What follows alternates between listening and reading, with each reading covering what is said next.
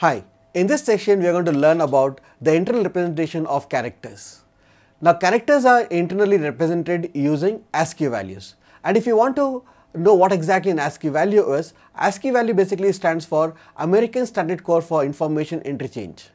The ASCII table basically gives you the numeric values for every printable character which is available on the keyboard. Like for example, let us say you have the alphabet A, right? Now A cannot be stored directly inside a computer as A, it has to be converted to some numeric form, right? That numeric form, okay, is basically the ASCII table gives you that numeric form, right? Now if you can just look at this particular table, it displays all the ASCII values for all the alphabets out here as well as the other characters. Now if you can just observe, for the character A, the ASCII value is 65.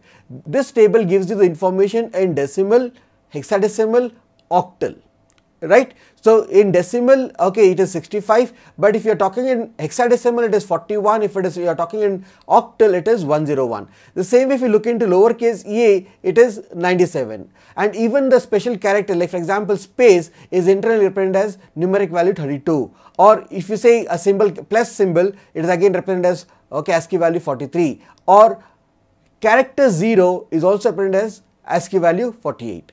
Now I would like to write a program wherein, given a character, I want to know what is the ASCII value of that particular character. Now let us quickly look into the code.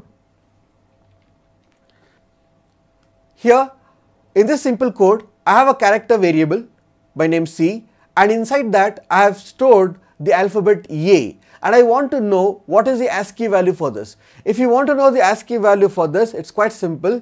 Just use printf, use the format specifier %d.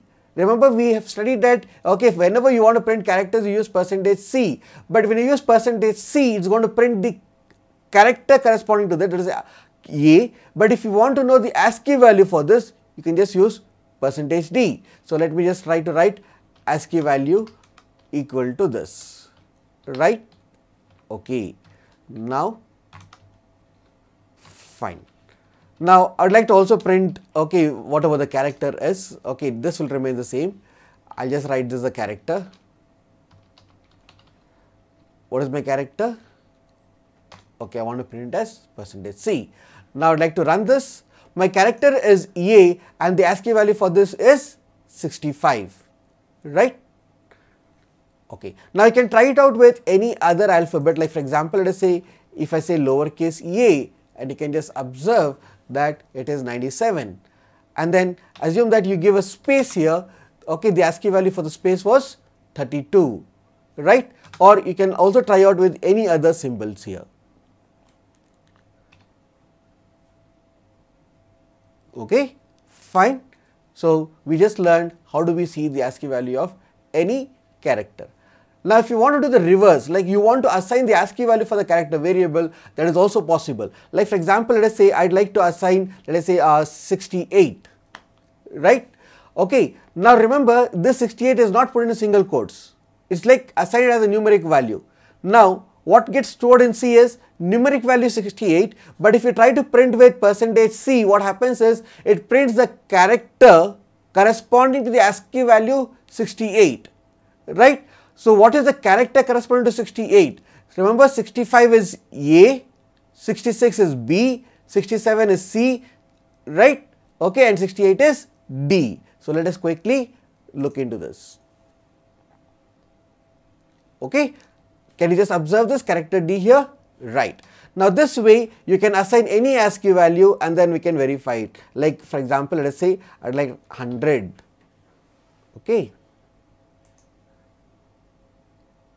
100 is lowercase d. I'd like to write 110.